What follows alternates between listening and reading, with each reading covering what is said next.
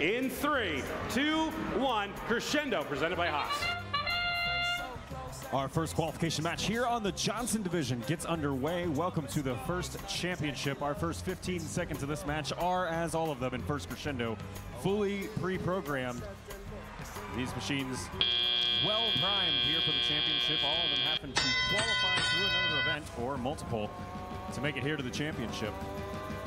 24 points on the board for red and 16 for blue. Drivers now take control after that first 15 seconds and a 3-second scoring break.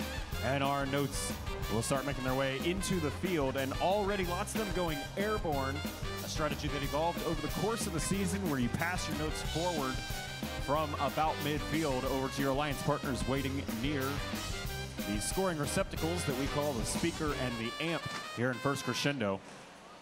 Both alliances working on this same principle. Swart Dogs for the Red Alliance are working on jamming each of those notes that they find into the 1-point amp. That's that lower goal in the bottom left corner of the field. While their alliance partners, Argos, come in.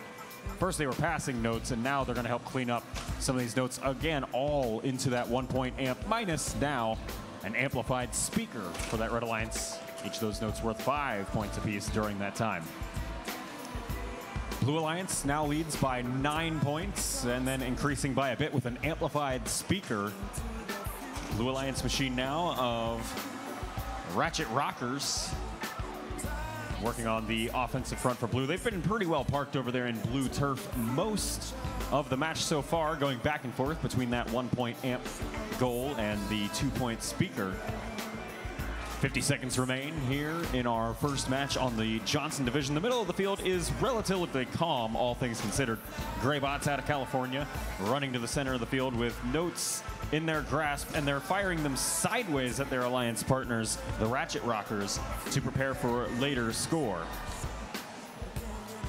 They had very brief disturbances from Silverbot from just south of them in Mexico. Silverbot now hanging out near the Red Alliance stage lines, letting those Blue Alliance machines escape here in our final 20 seconds end game of the match. 30 notes scored for the Blue Alliance, securing a melody bonus ranking point. The Red Alliance is 1 note shy, and they're looking to maybe find that in the speaker. A couple of robots taking the stage here in the end game period.